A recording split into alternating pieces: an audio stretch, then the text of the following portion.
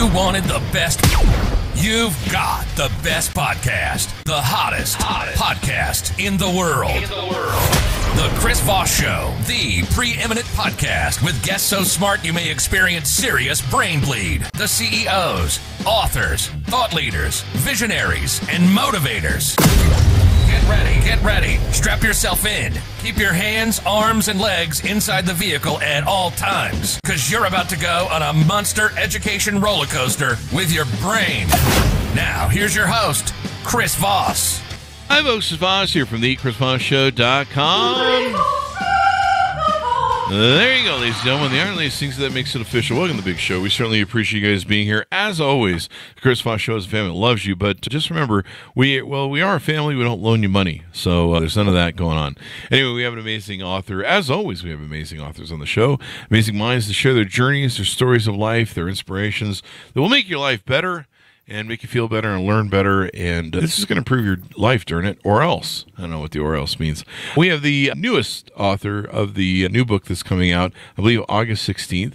It's called Whispers of the Flight, a Voyage to Cosmic Unity. Boy, we need some cosmic unity in the world right now, that's for sure.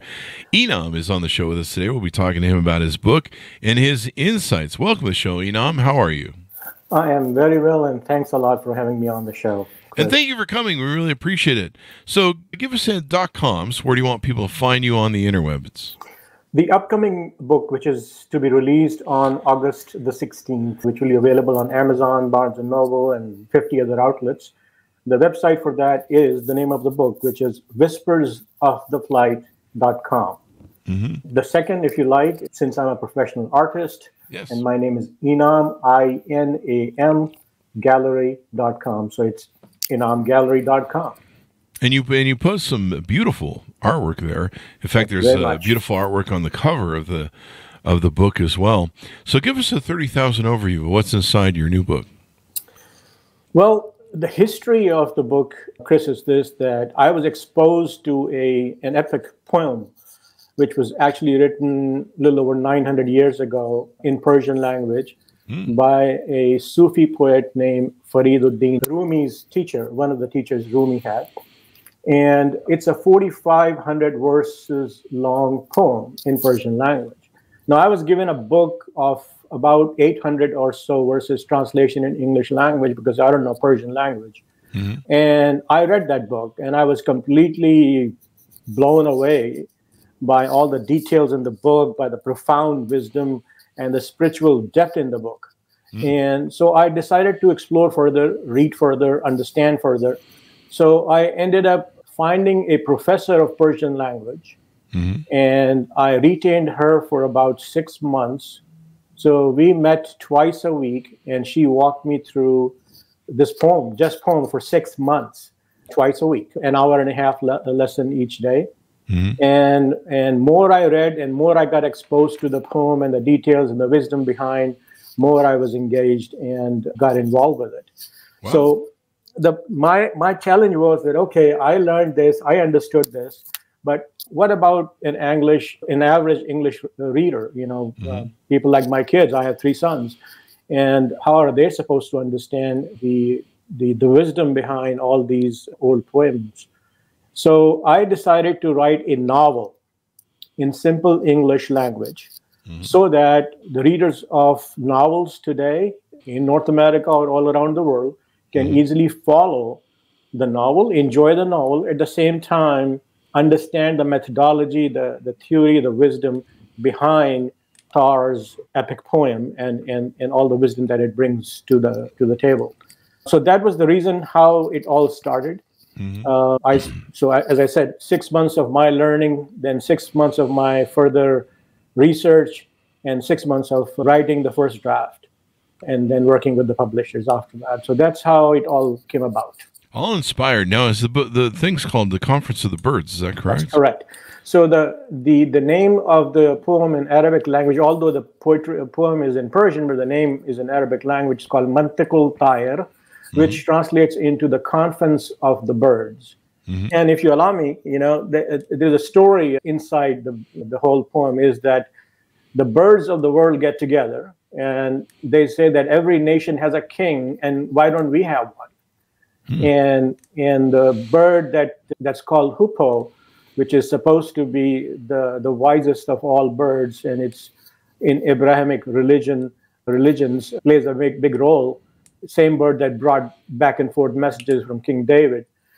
For King David, he comes in front of the bird and says, "Okay, I know where the king lives in Kaf, which is the mountains of Kaf, which is the same mountain that's also discussed in 1001 Nights, the stories, at least.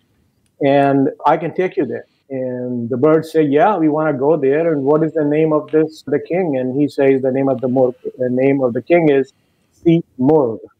So they follow Hoopoe, and he takes them through 7 valleys, and each valley, has lots of challenges. And bunch of birds decided to go back at each time, but he convinces, using the parables and stories and wisdom, to move the birds forward to the next level, whoever is left behind. Wow. And at the end of all this journey, the 7th valley, 30 birds survive, and they reach the destination where they were supposed to reach.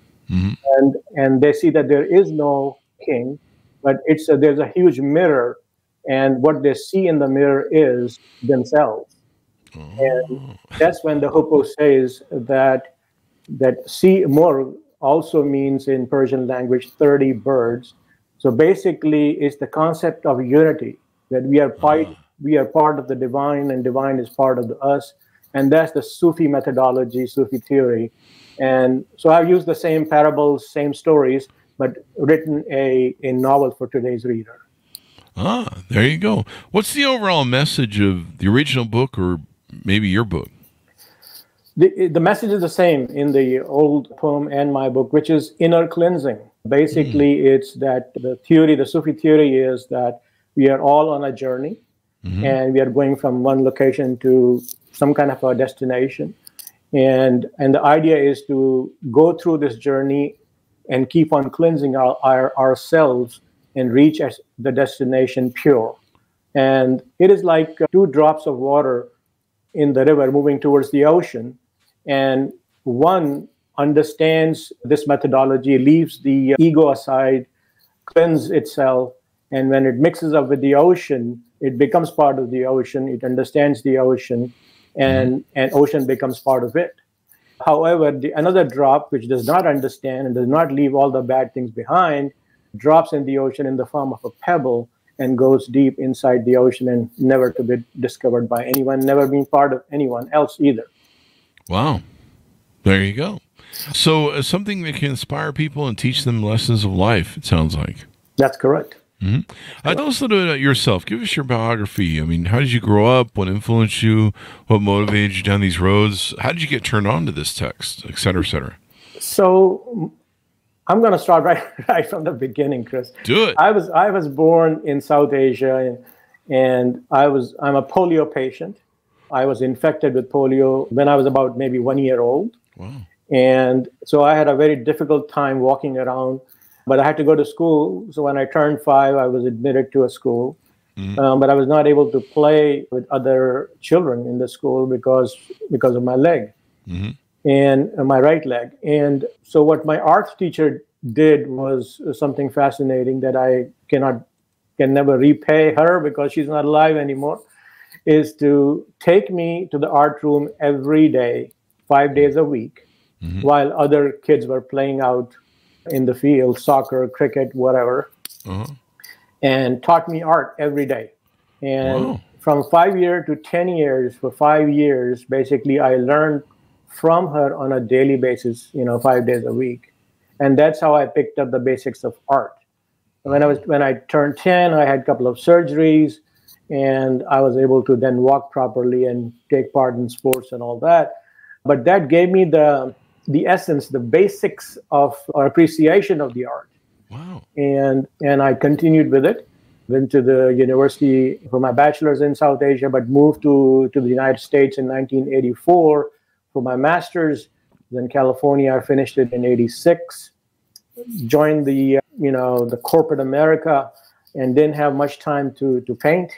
And I'll be very honest, when I was growing up, was not able to afford paints, or canvas or stuff like that. The only thing we were able to do was to do pencil sketches on paper or charcoal sketches on paper.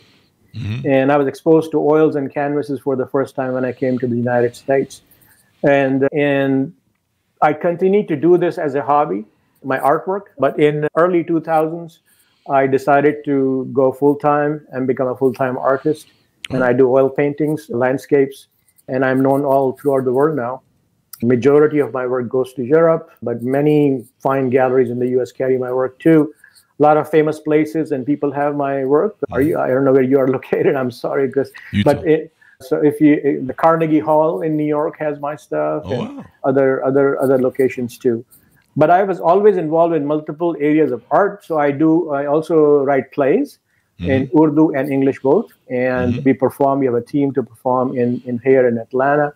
But we go out to other cities too. Now we have a play, a version of Romeo and Juliet that I wrote.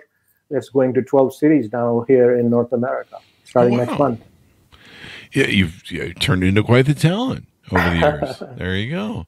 It's a great story. You come from, as a polio, you're restricted, but, it's interesting how the turns and problems and things that happen to us in life, we learn how to turn those into something beautiful and something that's empowering, and it's so great that you found a way to do that. You probably never would have been exposed to art as much as you were to gain an appreciation for it, if not for that. You're absolutely correct. Absolutely correct. That's amazing. And not only that, that to be very honest, it helped me to face the challenges of the world in many ways. And what I do now is that I work with UNICEF and Rotary Club to raise funds as an ambassador to eradicate polio. It's only 2 countries left now in the world that still has polio. And hopefully in the next 5 years, we will remove it. There you go. Yeah. So polio was quite the thing back in the day. Yes. I don't want to see that come back. So now you did some of the artwork on your book. Is that correct? Yes, the cover of the book is actually painted by me. Myself, I spent about 6 weeks painting that. I wanted to keep this book as original, as pure as possible. So I started working initially with the cover designers. I said, no, I have to do this myself because that's my area of expertise. And I should actually do an original painting that represents the story actually, And so it came out pretty good actually. And the publisher, to anybody who has seen it, said that's one of the prettiest book covers that they have ever seen. It's beautiful, yeah. I hope you might be able to show it on the show. I'm not sure. Yeah, so what we'll have is when we finish with this final live version, it will be in the pane between us for the product placement. So in the final version, it will be there Thank you so much. for everyone to see. It's a beautiful book cover. And so people can be inspired by what they're teaching. Now, does your novel, I imagine, differ a bit from the other book, the other book that you originated the idea from? Absolutely. So the original book talks about the 7 imaginary valleys. What I have done is that I have taken 2 young adults from New York who like to go hiking. And I have taken them to Morocco, to the Atlas Mountains, which also has 7 valleys. And they also cross these 7 valleys, basically. And these are traditional American kids like my kids and, coming with all the American understandings of how to spend life and Western civilization, never got exposed to the theories of the past of the East. And while they are moving through these valleys of Atlas Mountains in Morocco and hiking, they have a sage, they have a senior guy as their guide, who is taking them from valley to valley. And there's a big group of youngsters who, Europeans and Americans combined, who are on this trip. And they face all the challenges. And, some people decided to go back. But the senior guy, the guide of the group, tells them the same parables, same stories that Attar told in his poem, Through the Bird, Hippo, to other birds. And takes them from one valley to the next valley to the next valley, and they finally reach their destination. When they reach their destination, they are transformed not only as successful hikers, but also as new human beings, because they learned so much throughout their journey. And all those learning experiences, the wisdom is explained in the book as they go from stage to stage, valley to valley. There you go. And these are important aspects that, you know, a lot of people need to know. The value of love, value of knowledge, value of detachment. I like that one. Value of unity, value of wonderment, value of poverty and annihilation. Been through that valley in 2008.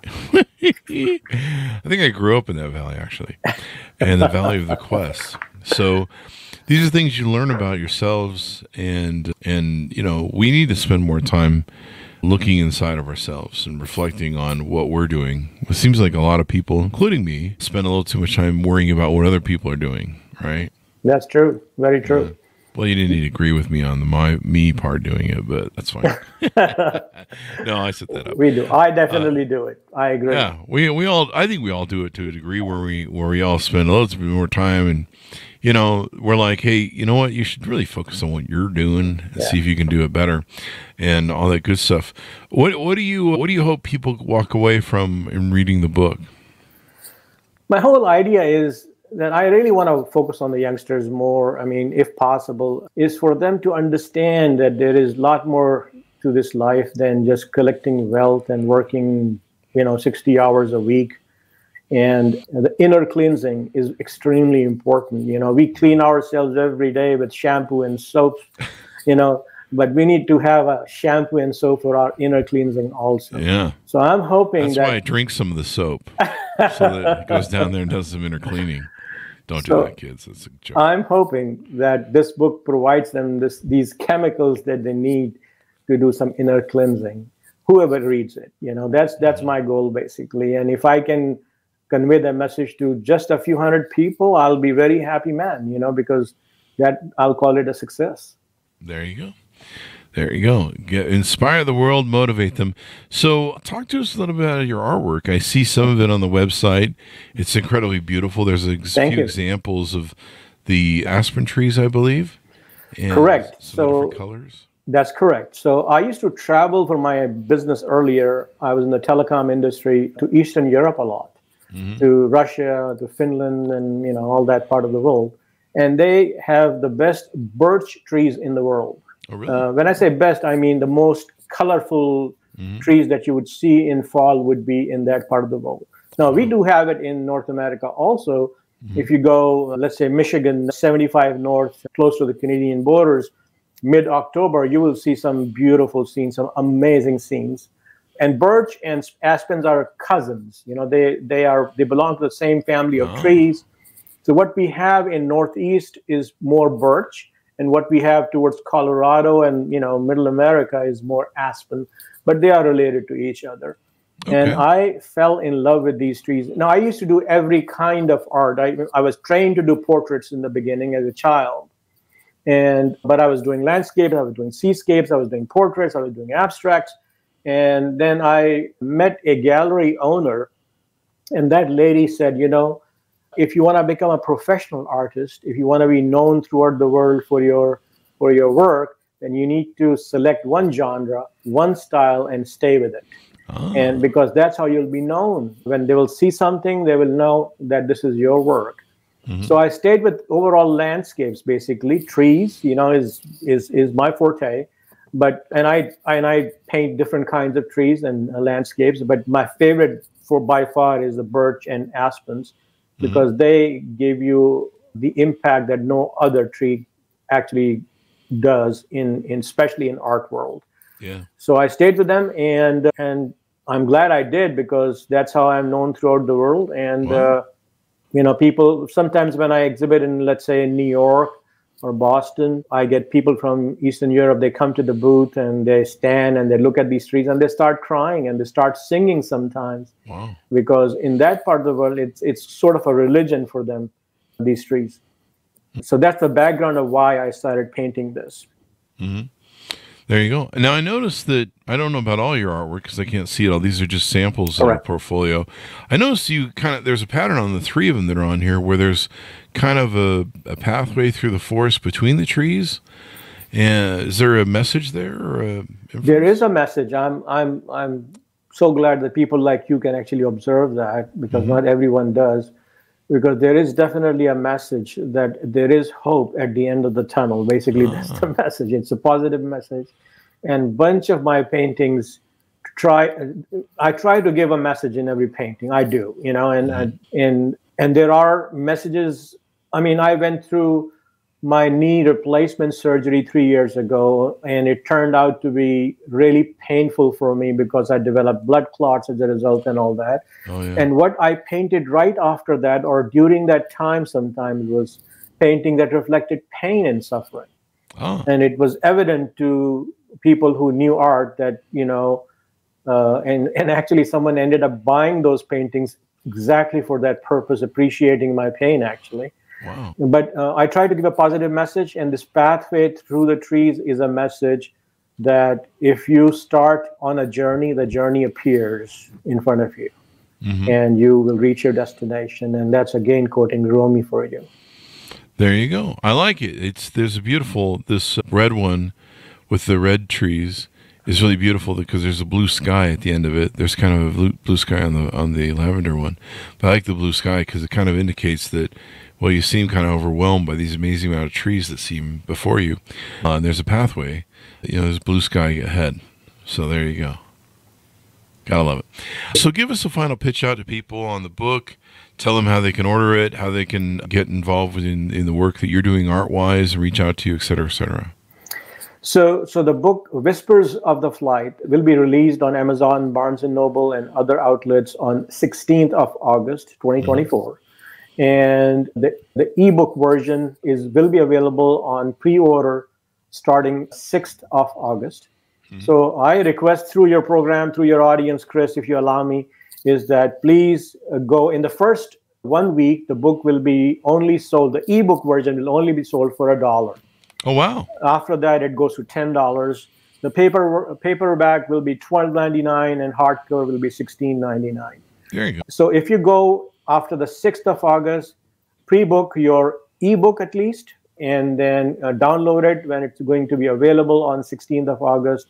Please read it, and my humble request is to review it. Honestly, if you don't like it, say it. If you like it, please say it too. So that's my request. There you go. And again, my art website is, if you like to see art that I do, is INAMGallery.com, INAM gallery.com. There you go. Well, thank you very much for coming on the show. We really appreciate it. Do we want to give the Whispers website out as we head out? The Whispers of the Flight is also whispersoftheflight.com. There you go. And if you go on there is some information about the book, about me, about some of my background.